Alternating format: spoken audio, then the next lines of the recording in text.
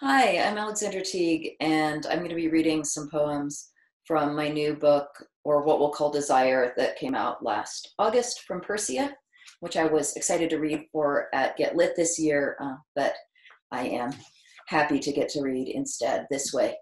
This first poem is called Sketch, Charcoal, and Body on Paper. The girls who posed for beginning drawing, insecurity slipped off their shoulders and draped over chairs, knew how to turn themselves into specimens, naked and safe as feathers or bones or the amphibrax of antlers, how to suggest like that wildness and bodies in excess of the bodies we could see, their faces when I passed them later in the hall, out of place, too intimate to look at, afterthoughts of neck and breasts and hips, what I feared of my skin, its proportion, perspective, the way I was always and never really posing, how I wanted that beauty that knew how not to care, let people stare, let them mismeasure, smudge pages with charcoal, erase me. Self-portrait as curious lunatic sketch of a dancing girl. And it has an epigraph that was under a drawing that was labeled Curious Lunatic Sketch of a Dancing Girl that said, an odd conception is the extra pair of eyes in the woman's hat. And I found that in an American Weekly from 1921. Again, self-portrait as curious lunatic sketch of a dancing girl. I'll tell it again. After my mother died, I danced on her chairs in mad circles. It was only dancing because there was music in another room. I needed her kitchen to be a carousel, not flour, tablespoons, hands, but bright lacquered stallions and bridles. I was only living because someone was breathing inside my lungs. I needed extra eyes just to see her hands as tablespoons of ash. I lacquered myself with bright broken mirrors.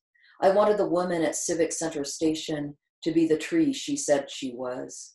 I needed more eyes to look away. When men held her back, she cried, "Don't cut my branches." We needed that train to hit us, so we had reason to be broken. It wasn't just my mother, I was always afraid. I gave men the saw and then cried, "Don't cut my branches," cried, "Hold me together," as I made self a collage. I feared both too much and too little. It wasn't just my mother, therapied back into 1962, out of phase with self once too, like a horror movie voice.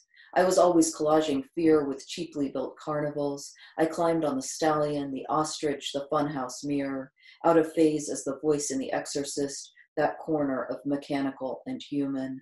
I curled up drunk in a police car between the ostrich feather palm trees of Key West. I climbed in by choice. At the corner of mechanical and human, I kept drunkenly asking the police to call the number of the phone I was carrying.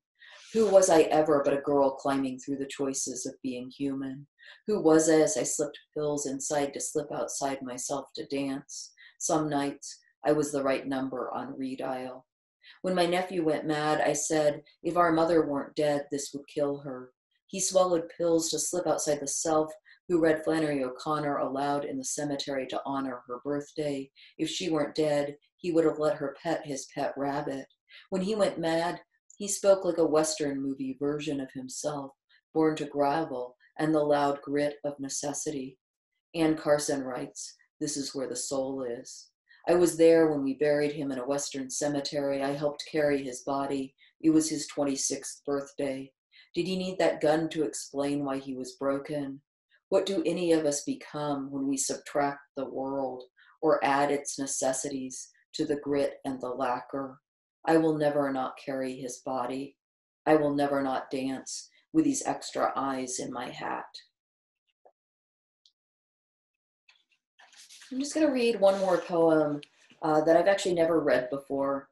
It's a really difficult poem for me, but it's also a poem with a lot of hope, and I think in this difficult and isolated time that I would like to share it.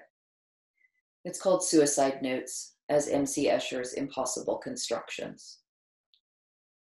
Because finally I haven't, and the knife my mother raised to chase me through the funhouse of our living room, screaming, "Go ahead if you're going to," cut the ordinary crescent suns of summer squash an hour later, with my hand on its handle, suggesting self was impossibly contiguous. If I believed in God, I would be dead by now. No, if I believed in God like a knife drawer. I used to drive to churches in Springfield, Missouri, the buckle of the Bible Belt, and park outside because they were boxes someone believed opened beyond the simple laws of ceilings. Someone told me early, depression is a box, and when I'm not, I see it as that cube I was so proud to learn to draw as a child, square overlaid on square, and then those diagonals. At first it seemed like so much space. My mother said drawing boxes means you feel trapped. Drawing flowers means you feel lonely. A doctor had electroshocked her in the 1960s for feeling too strongly. Maybe I am alive because despair is so unoriginal. I did not question her. I was scared. I kept climbing stairs. The winter in San Francisco I lived, leaning over bridges. My almost ex-husband and my lover had rolled the suicide netting aside to make more space for a rave in the air. I wore feather boas I imagined as nooses, stayed up all night and felt each morning like a square against a square, and that diagonal of the BART station stairs like a tautology, because my students are waiting in the portable temporary classroom that has been there for decades.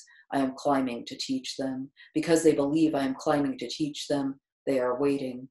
One had just been diagnosed at nearly 50 as on the spectrum, was so relieved he kept telling me he finally understood the walls inside his mind. Another was missing a finger, an artist who looked like Diego Rivera, who I flirted with because I was the cliche of melodrama, drawing a spinal brace and nails means. I was really hurting, and if I had died then, my last words would more likely have been, paragraph organization needs work, connection to thesis, then a note saying, I can't, I tried, and a family history of, and my nephew will not in the future survive a room of a gun and himself, and will leave no note except his body. I don't believe in a God who wears a belt he takes off for the rapture, or a you trespassed whoopin'. I am not a melodramatic person is one of my favorite lines of poetry because it climbs up and down the staircase of its own denial. I have always been so careful to buckle the seatbelt. I have spent months of my life in a box like a buckle on a belt attached to something. Love itself was a form of domination, so she made impossible constructions of desire. I read of a poet who lived and died before Escher made the print that in my teenage room's imagination had never been imagined. It was decades old already. My nephew has been dead a year. My mother has been dead more years than I was old when she used to call rise and shine like I was the sun, meaning come down the stairs. It is winter again. I am in love with my husband and the snow and a squash called delicata that sounds like it can't survive, though it cuts into perfect cubes on the board that has never been level, that rocks like a mind against its own limits, that I have to keep steadying. I am using what I will call a gravity knife, even though that means something like a switchblade, and this knife isn't. Something has to explain what holds me to the earth, why I get to make this impossible soup. Thank you.